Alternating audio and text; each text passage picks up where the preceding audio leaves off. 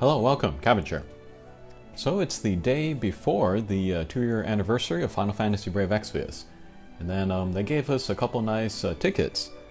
So we'll go ahead and pull that. And yeah, there's lots of pulls that are going to be coming up soon. So I thought I'd make like a series of short videos where I do a few pulls each, rather than just like one giant video with all the pulls in there. But anyway, let's go into here. And then let's pull the 10+1 ticket first. This is just a standard 10+1.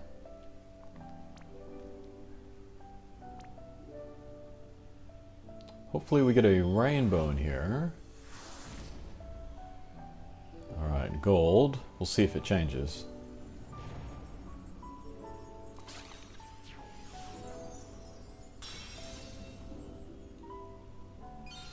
Ah, well, no rainbow.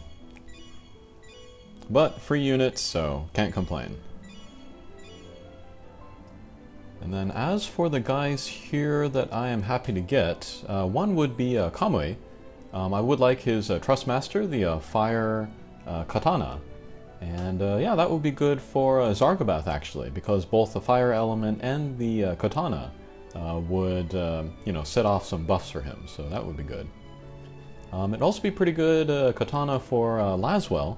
I'm waiting for his 7-star to come around, so yeah, I do want this one. And then the other character I'm happy about is Timothy here. He has a very good magic hat, so I really should farm that up and get that for my mages. Alright, so that was that. Next, let's go to the EX summon. Let's pull the guaranteed 5-star. So this will be a rainbow. And of course, lots of rainbows that I want. I'm always happy with a new character. I do want duplicates as well, since 7 stars are coming up soon.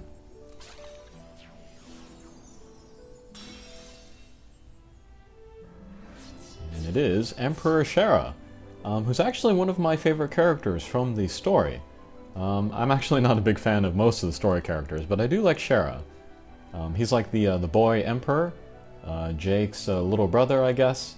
And yeah, he's like, he's pretty similar to Larsa from Final Fantasy XII, another one of my favorite characters, another boy emperor. But yeah, wise beyond his years, a good guy. Nice Trustmaster too, 50% attack with the sword and the light armor, and then some fire resistance. And that could be good for the Rider's armor, which is Folan's Super Trustmaster, which again should be coming pretty soon with 7 stars. So that could be good for that. And then Emperor Shera as a character now is not super great, but with the 7-star he'll be able to chain with Divine Ruination and all those other attacks. And then he can also imbue fire into himself and another character. So that's like instant fire chaining damage, so that's really cool. Okay, so decent start to the 2nd anniversary, and we'll see you in the next video. Thanks for watching. Take care.